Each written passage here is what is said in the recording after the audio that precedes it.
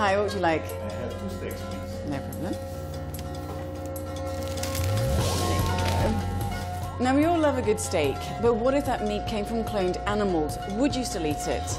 Well, that's not really a question that you need to answer right now, although 58% of Europeans surveyed said it didn't really tickle their fancy. But cloning is used for racehorses and for science. So what's it all about? Time to take a closer look.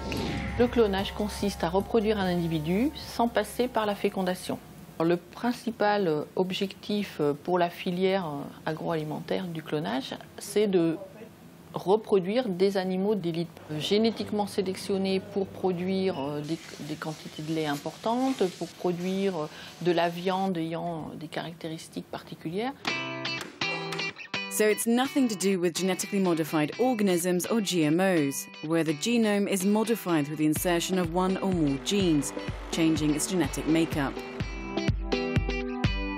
Cloned animals come under novel foods, so if member states were to allow them, technically we could eat them, but so far no one has. In 2008, the Novel Foods Directive was put under review. The Parliament wanted a complete ban on clones, their embryos and their offspring, but after 3 years, negotiations broke down. At this cow breeding farm in Belgium, every cow is unique because they're not cloned. But is that really what farmers want? Au niveau de la nature, au niveau de l'éthique, je crois vraiment que les bêtes n'ont pas besoin de ça. Je crains vraiment qu'on arrive à une standardisation au niveau génétique. L'avantage d'avoir une hétérogénéité au niveau des individus nous permet d'avoir une résistance des animaux à pouvoir contrecarrer un peu tous les aléas.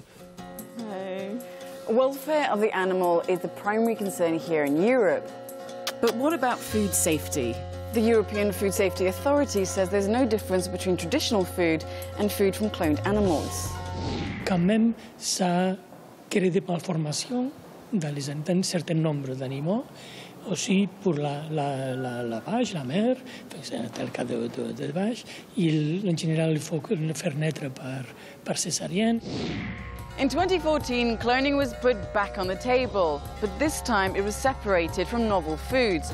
But the 3 negotiators, the Commission, the Parliament and Member States, are at loggerheads and can't find a common position. Tracing and labelling could be a solution, but it's seen as too cumbersome and costly. It could damage trade between the EU and third countries that do not differentiate foods on the basis of animal origin, i.e. if the animal is bred traditionally or cloned.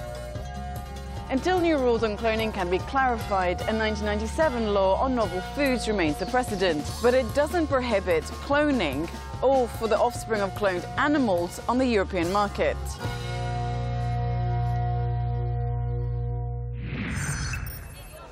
It seems to be coming.